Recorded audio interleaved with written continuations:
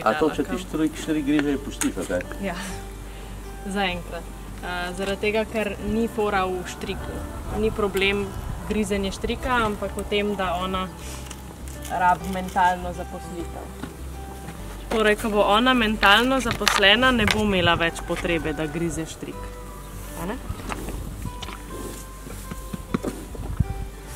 Zdaj jo prosim, sam da tukaj pri meni počaka. Najprej moram pogledati za karabino, da ji ne mora iti uč. To je okej. Če dam aftra čist levo, da ne gre čez uč, če dam čist desno, v usta ji tudi ne bo šlo. Po moje bo njej regular aftra okej. Pa da vidimo, kaj smo se včeraj naučili. Če bo mogoče danes lažje sledila čutko na nosu, mogoče malo manj Pushy, bolj spoštljiva. Nikoli ne veš, kaj se bo zgodila, pač kako so se usedle informacije od prejšnjega dneva. Vidim, da je ful bolj zaupljiva, kakor včeraj. Torej, lahko spremljate, koliko se jaz premikam, oziroma če se odmaknem nazaj od nekdaj, ali pa tudi, če se nagnem stran. Cilj je, da se ne bi. Torej, če mi je ona preblizu, če se čutam utesnjeno, ali pa sam, da imaš feeling, da ti je preblizu, jo bom čist lepo vljudno prosila sam, a greš manj stran. Če ne bom kregala, da mi je preblizu, ali pa karkoli, bom sam prosila. Stani živo. Ampak smo slišali ta, čeprav zgleda ful mirna, vsem se je kar dosti dogaja v glavi, da se je mogla zdaj tako oddahati. Stoji bistveno drugače, kar prej se je vsakič postavila, da bo fajt za preživetje. Evo in dobim spet kontakt od nje,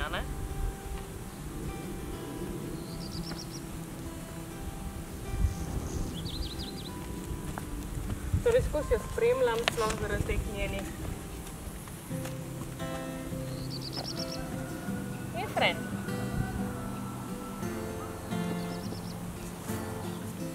To je zdaj na predfazo 1, gre z mano, Okej, stavlja. Faza 1. Takoj, ko štarta, pa pustim pritisk,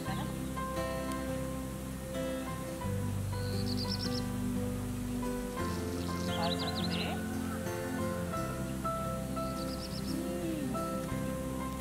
In isto kakor včeraj, ko sem videla, da je malo težko z mano hoditi, sem nagradila to, da je šla naprej, da je prišla.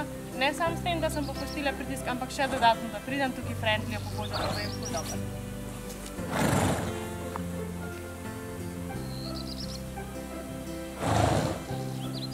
Lahko me povoha, ne morem ščipati.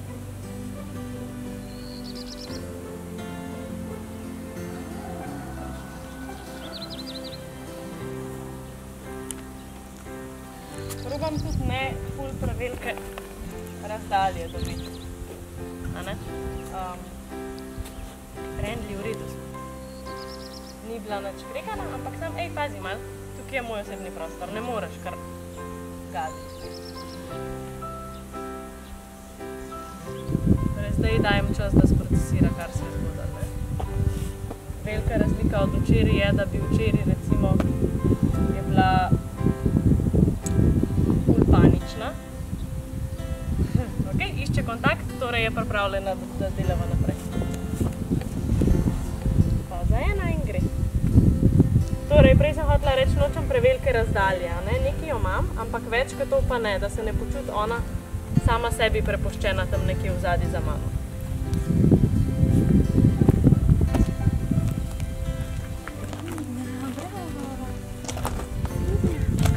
Pa skozi hodem tle v te cone, zaradi tega, ker smo tudi včeraj videli, da je bila ful, evo ga, liz. Zdaj, jaz, ko delam s konjem, ne sme jesti, ampak, če je friendly game, zdaj je torej prosto, zdaj nič ne zahtevam od nje in lahko je. pa jaz rečem, greva hodat, pa gre lepo z nami.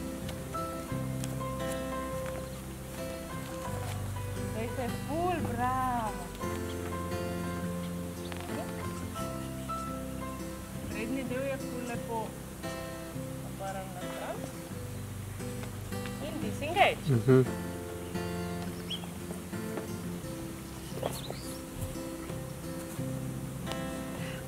Ena mala ideja je bila. Kaj pa, če grem čez tebe? Ampak, a sta videla, kaj se je ono? Liz, liz. Ok.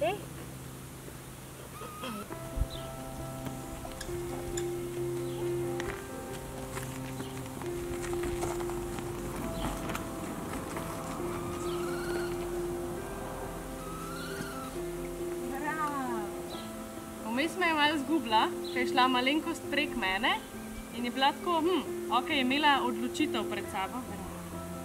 A bo šla naprej, pa se mi je obrnila na stran, pa jaz končam nekje pariti ali me bo našla. In je sama, njena ideja je bila, se je obrnila in prišla spet k mene, ne?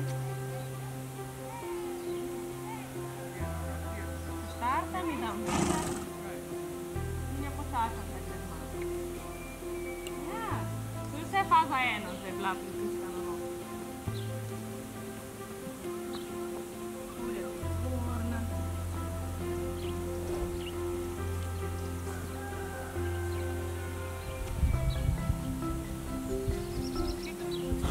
Palcu sam zablokirala nos, da ne bi šla prek mene, ne? Torej, če se tako ustav, da malenkost jaz tu stanem vzadi, če ni panike, bravo! Važno je to, da ne gre prek mene, da se mi ne obrne na stran, da mi ne pripelje riti vame, da mi ne grozi. Bravo!